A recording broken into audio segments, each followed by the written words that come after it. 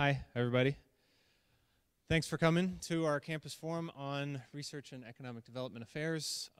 As you know, we've had a few changes in this shop, and so I want to quickly give an overview of those and move to some other changes specifically in sponsored programs before turning it over to Dave and Josh.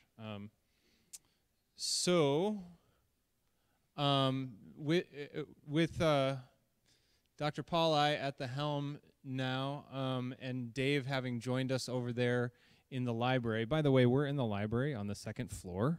Somebody came in yesterday and said, "We had a hard time finding you." I said, "Well, maybe you should come to the library more often." Yeah. But we love our new neighbors. Jan's an excellent landlady, so. Some of you probably already know our still relatively new compliance manager, Jane Valness.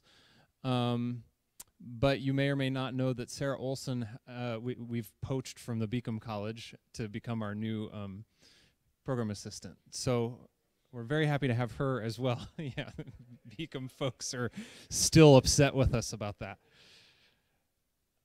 Okay, so just a few updates in sponsored programs. I first want to take a moment to detail some internal grant programs.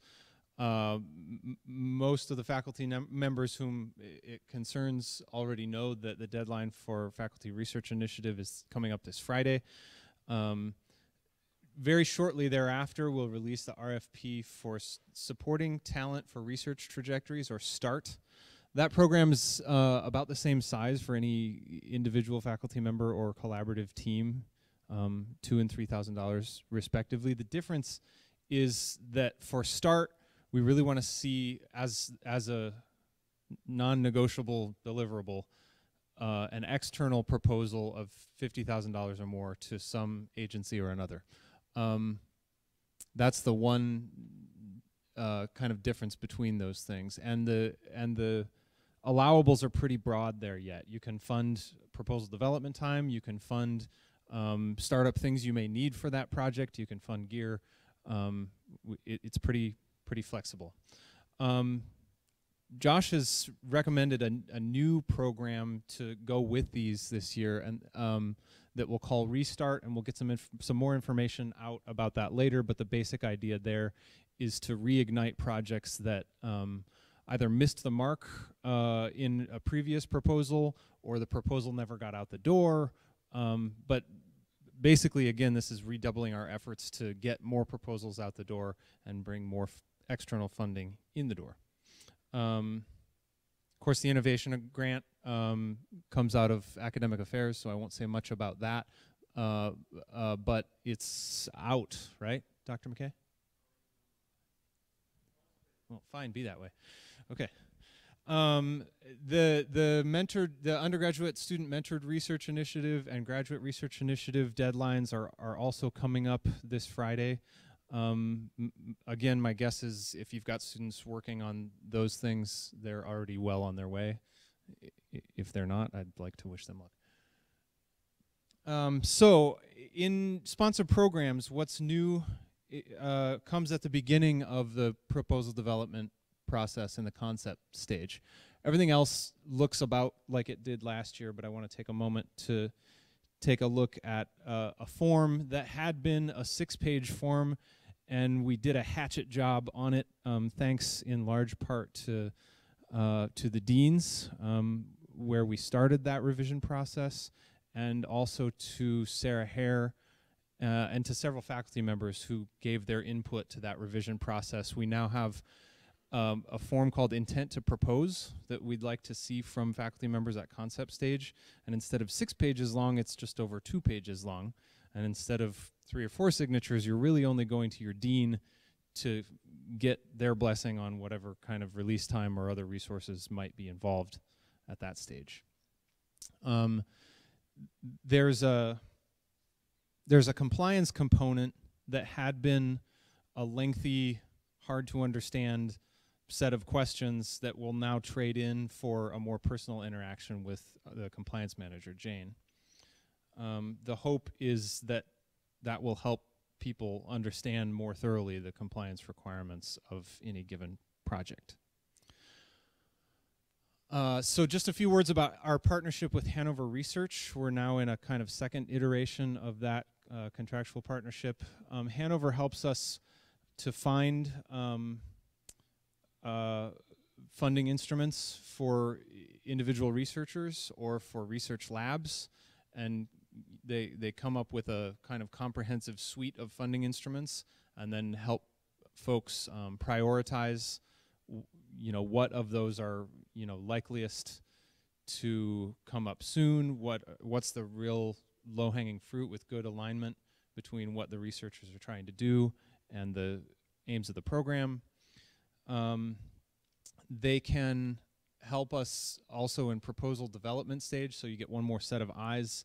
My eyes are attuned to alignment with the RFP and making a compelling argument and dotting I's and crossing T's and that sort of thing. Their eyes are more attuned to agency level specifics, and they've got folks with vastly more experience than I could hope to have with individual agencies, and so those reviews have been really valuable for us and could be valuable for those of you who are preparing proposals as well. And then they have a number of other things available through Hanover Digital. If you're curious about what those metrics can show you, about enrollment, about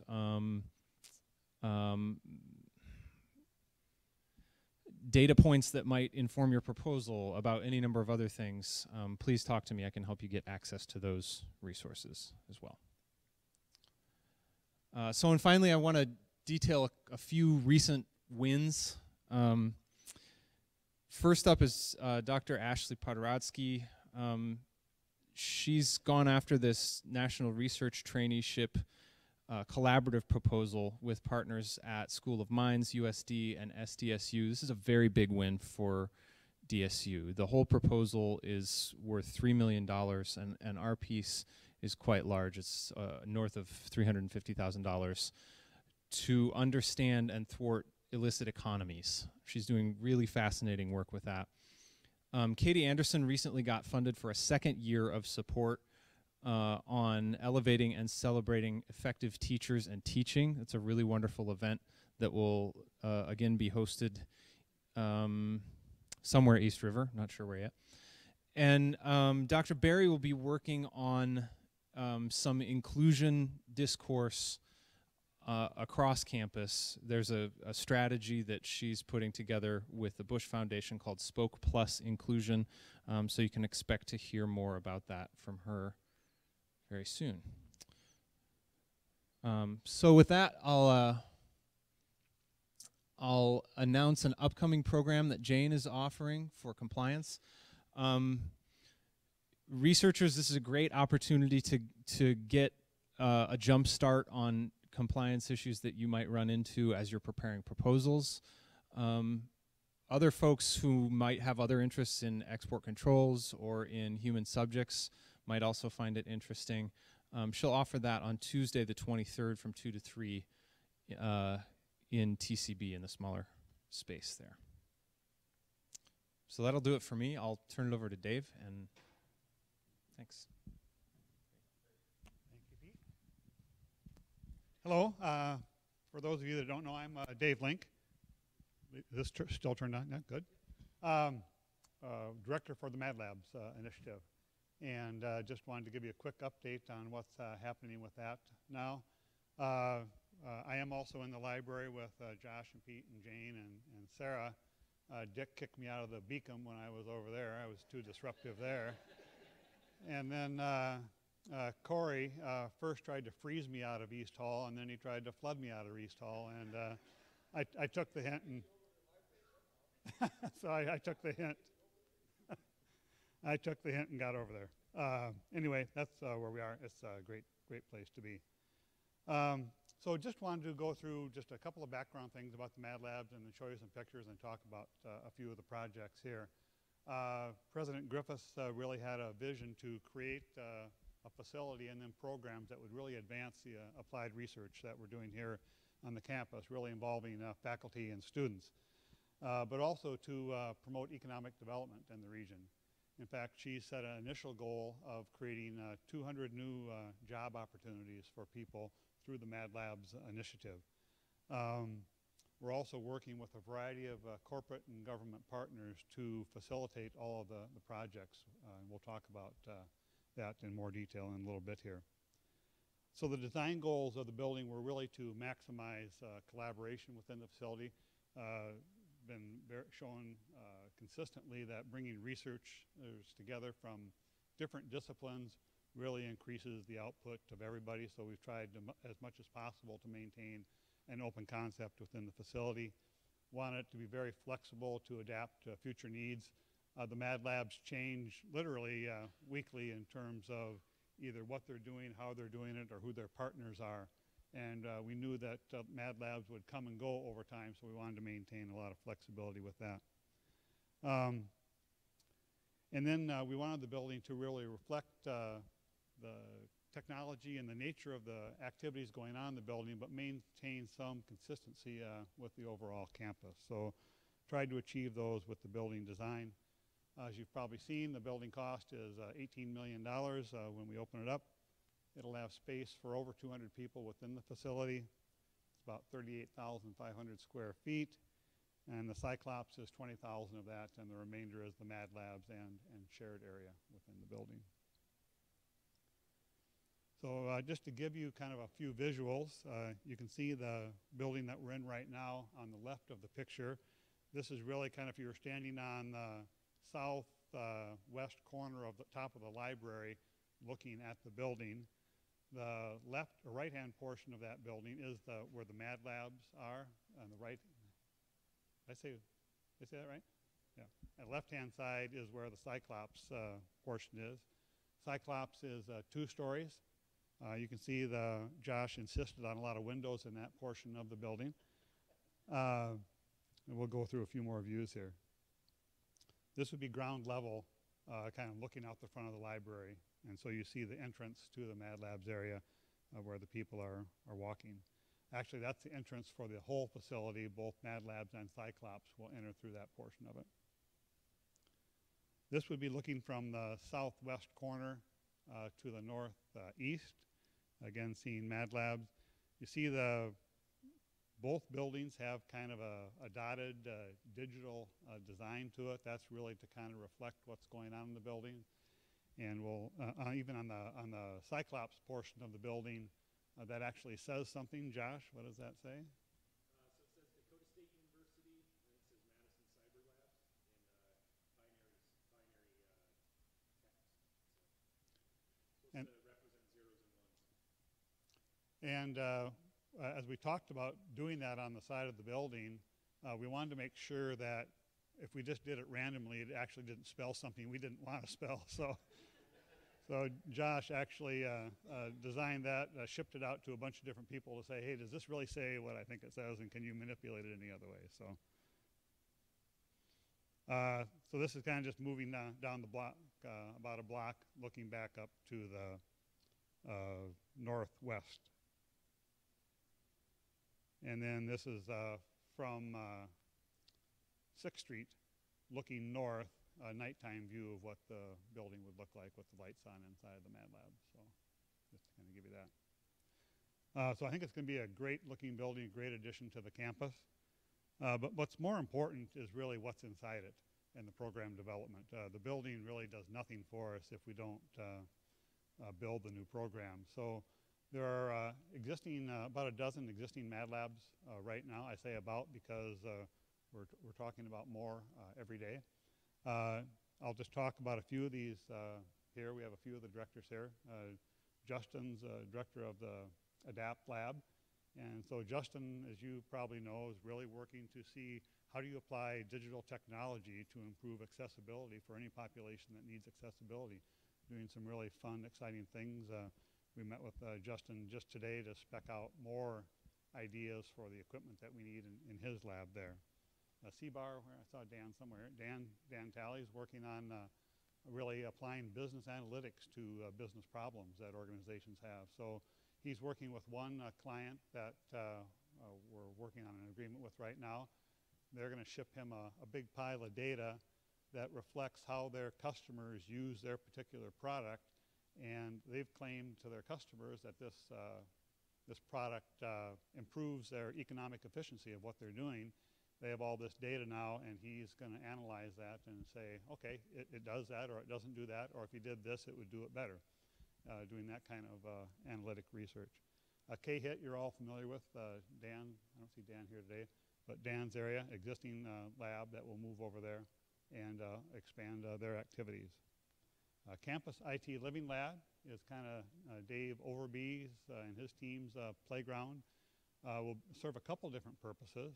One, it will allow us to test new educational technology, whatever that may be.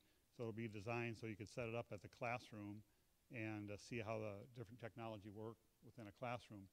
But we'll also be using it just as kind of a generic test area for all sorts of different business and consumer technology. So we may at one time have a hospital bed in there, a smart hospital bed, testing that for some client. We may have a couple of refrigerators or stoves or things that are connected to the internet, or all sorts of different consumer devices. I'm going to tell you about the lab, the Patriot Lab, next, just because that sits right next to that IT Living Lab. And you know Yang's research in terms of the Internet of Things and the security of the Internet of Things. And these are the billions of, I guess it's Internet of Everything now. Is that what we're terminology we're changing to? And it literally is Internet of Everything. And all these different devices that you either have in your home or that businesses have that connect to the internet or their corporate networks in some manner. What security is built into those, what is not, what vulnerabilities do they leave an organization open to. So the Patriot Lab is really focusing on all of those activities. We're working with a couple of potential clients in Sioux Falls, testing different devices. In one case, it's a device that they manufacture, that they sell to customers, that they want to see how well it's hardened. In another case, it's devices that this organization buys from vendors, and they need a process for determining how vulnerable those devices are if they add them to their network. The DigForce Lab, Digital Forensics Lab, you probably saw an announcement last week. We hired a director for that, Trevor Jones, and he'll be working with Dr. Podorowski in implementing our first set of services for the state of South Dakota. We're working on an agreement with them right now where we'll be doing a couple things. We'll be a resource for the Division of Consumer Protection, opening up a call center for them. And when they get calls from consumers that they can't answer, saying they have a ransomware attack or an email compromise or whatever, they will be able to refer that to our call center here. We'll have experts available to guide them through whatever they need to do to either pay the ransom or do whatever it is on the particular situation, but better yet, to give them guidance on what not to do in the future so they're not in that situation. Also be providing training for law enforcement across the state in terms of what do they do when they come onto a crime scene and have a piece of digital evidence. What should they do, what should they not do is just as important in that situation. So traveling around the state doing that. And finally, the most exciting part of it will be actually extracting and analyzing digital evidence for law enforcement in the state. A couple of institutes within MadLabs as well, the Classics Institute, Dr. Bottom's area, but really focusing on cyber ethics. The whole world of cyber ethics has 1,000 permutations, literally, and so he's writing, thinking, and lecturing on that. And then you're all well aware of Cyber and the success that they've had, reaching their 10,000th student last summer. I have a number of new labs in process right now, a red team, so really kind of creating a standing resource for penetration testing and really the full scope of penetration testing, going from the social engineering through the technical aspects of the attack. Looking at an advanced simulation, MadLab, looking at how you apply game technology to other situations. Our artificial intelligence lab and a machine learning lab are the last two that we're in discussions about creating right now. So just to give you a sense, the first picture, I don't know how that doesn't show up real well there right now. We'll bring back next time actual pictures of the areas, what they are renderings of the different areas of what they look like. But that is the floor plan, and I'm just going to go kind of quickly from left to right across there. The very left portion, bottom left, is the research offices. Going into the area where you see it kind of looks like a bunch of chairs. This is a 40-person briefing room coming off of the lobby. Doors of that briefing room, or the actually glass walls of that briefing room, open up so it could be expanded into this area there for a larger function. Moving across there, IT Living Lab in this section, and then the next one is the Patriot Lab. Up in this area, we made provisions to have a SOC, a Security Operations Center. We're talking with a couple of different potential clients for occupying that space. We have, I can't even read it right now, Adapt Lab right there is next to that. And this would be a workroom for anybody in the facility there. So we'll have a shop area essentially where you can, if we need to, Justin needs to modify some devices, probably have a 3D printer there, might have a laser cutter in there, have an area for soldering. If Ashley needs to pull some chips off the devices to analyze those, be able to do that within that area. We show 3 small meeting rooms there.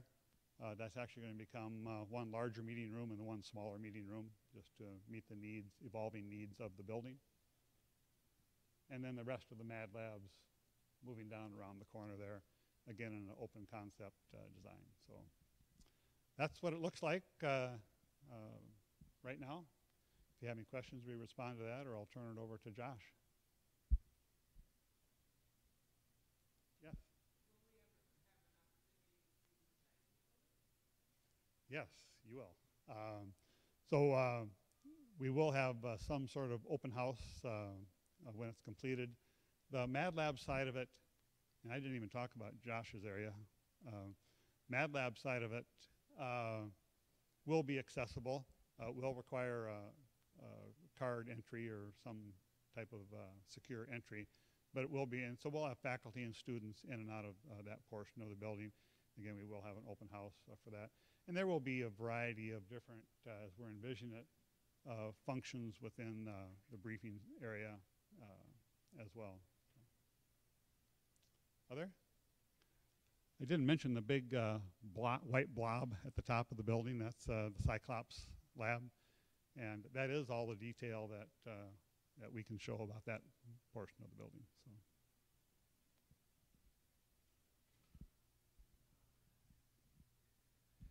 All right, so I get to back clean up here. Some more just kind of strategy stuff throughout the. I'm not going to use that. I'm going to use. We're in a gym, right?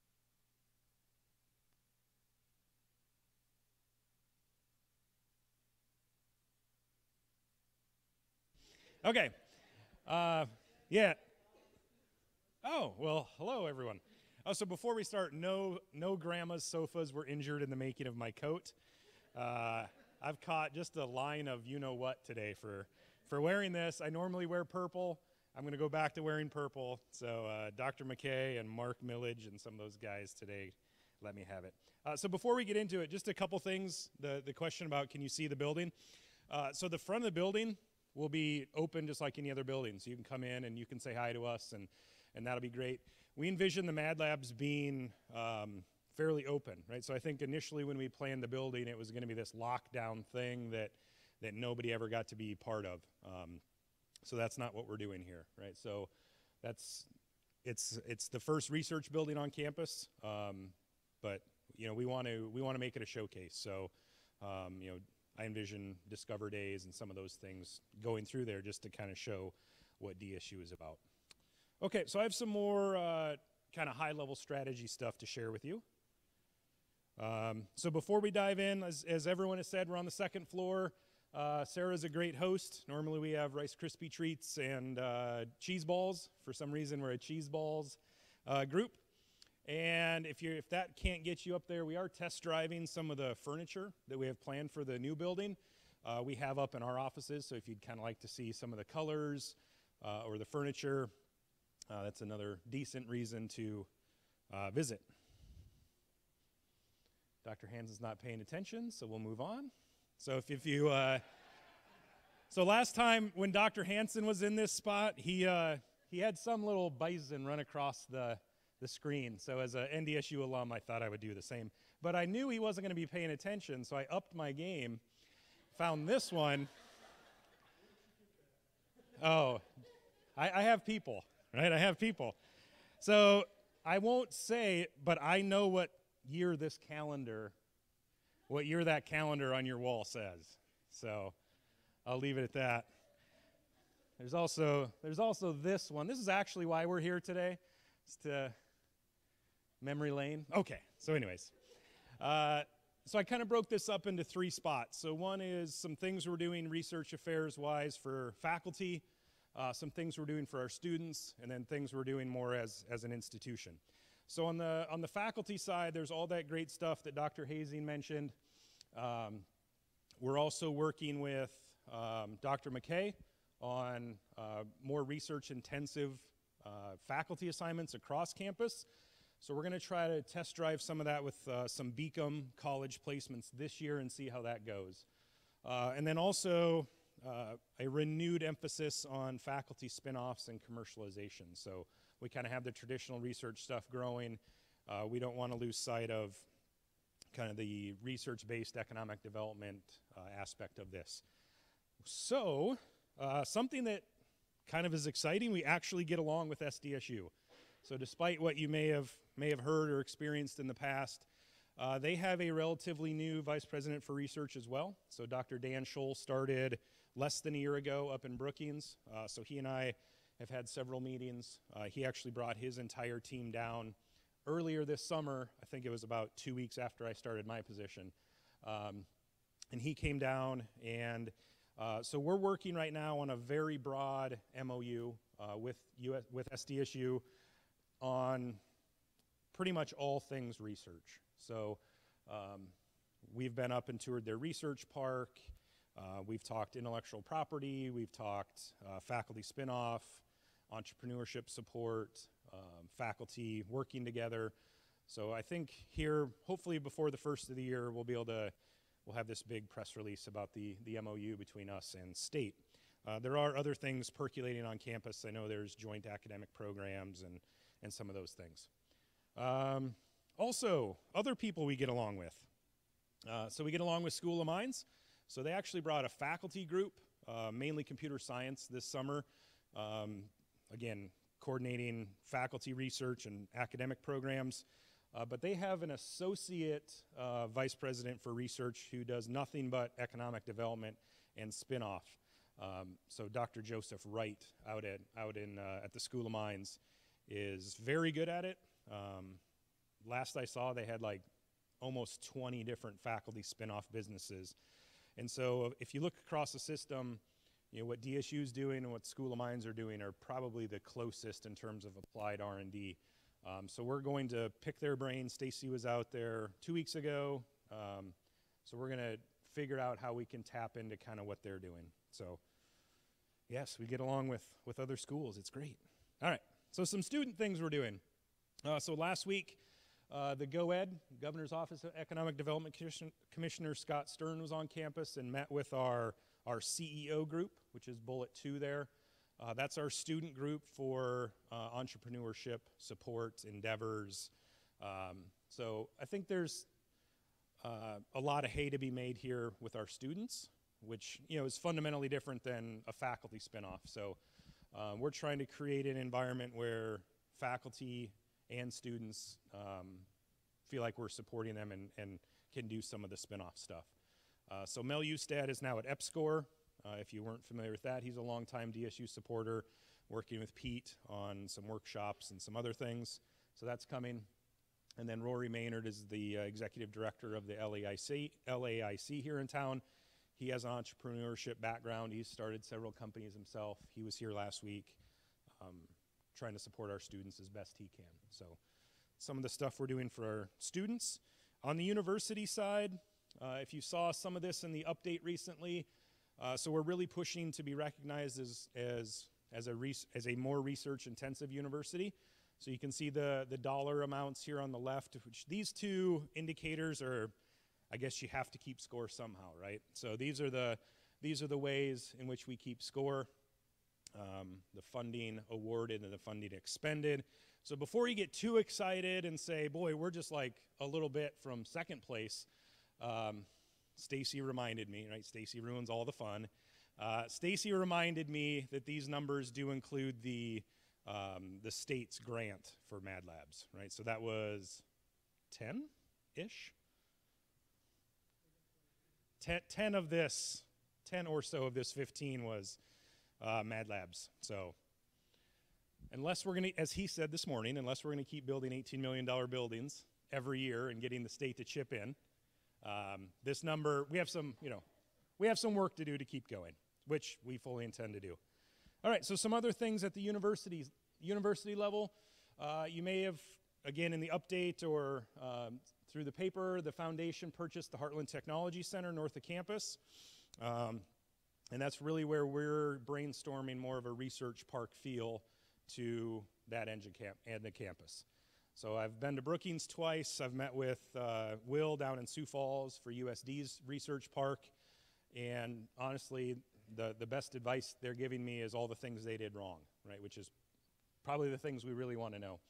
So we're pushing very much into making that north edge of campus a research park. So filling Heartland Tech Center with faculty spinoffs, business partners, student spinoffs, and then other things up there as we go.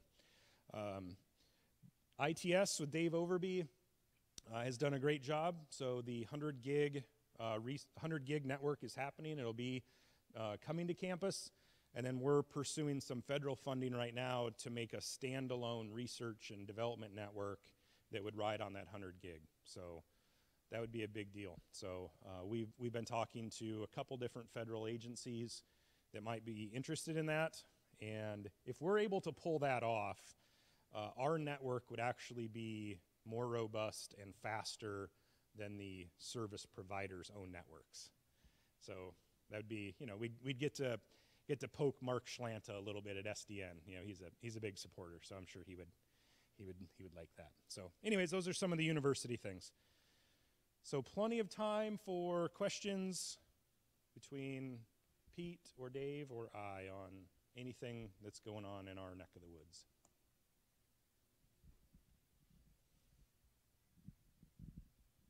Sherry. Do you want to do this so the students can hear your question?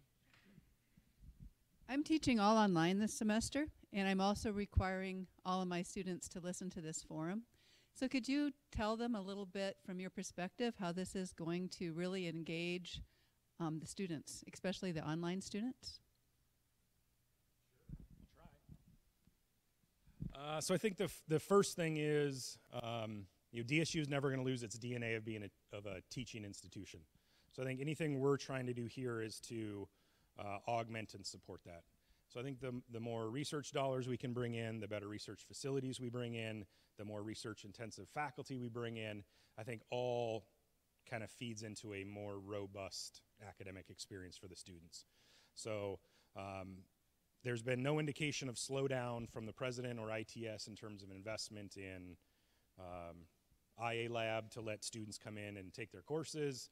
More and more disciplines are getting on, kind of using the same environment. So that would be my answer. It's harder to include distance students in research. It's not impossible, right? So some of our doctorate programs, you're involved deeply with those, but that's generally a small sliver of our students. So I think the research activity in general will continue to make that a robust experience. Yeah, so as I made real quick mention of it. So the research faculty plan that we have with Dr. McKay and Dr. Hansen, several of the BCOM faculty this year will be research faculty members, so they're going to have a reduced teaching load. Obviously, the research expectations are higher, but that's kind of part of our maturation as an institution is hiring these people that have to bring dollars in. And if they don't bring dollars in, then I guess they get to have a hard talk with the provost. And I think that'll change some of the educational things for our students. I do know that as the students have listened to the Beacom Institute grand opening, they've listened to our academic plan, they've listened to our athletic plan, and we've been following the announcement of the MadLabs, and then I distribute all of the, the project management executive sponsor communications that come from the president to the online students, and then we have discussions in the chat of our online classes, and we have some exceptional comments from the students at how much this is increasing their belief that they're at the right school. It's increasing their belief in the future of DSU, and they're taking great pride in the changes that DSU is generating. We're becoming a lot more prominent in the news as well. And from my online students, both the ones I teach as well as the Doc Sci information students, there's definitely a great opportunity, and they always respond on the chat how glad they are that we have these forums and this type of information for them to review. So thank you.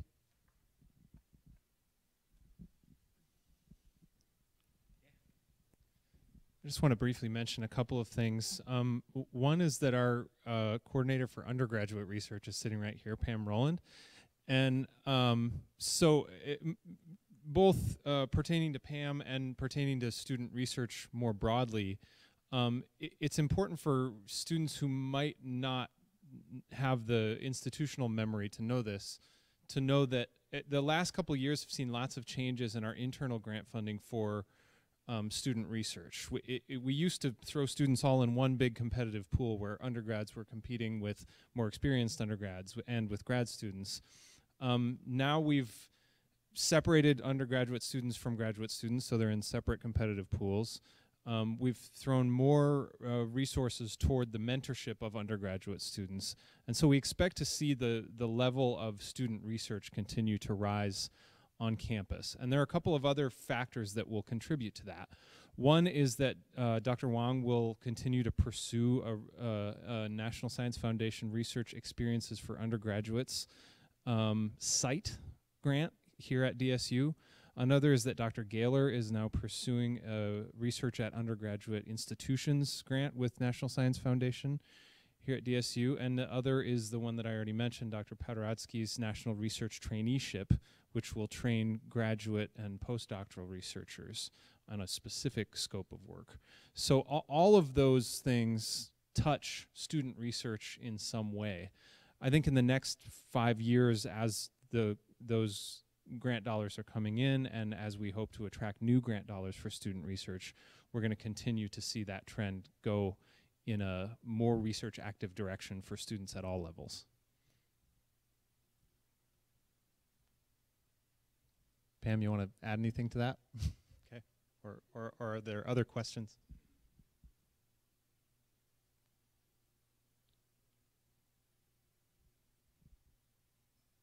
Okay, thanks for coming.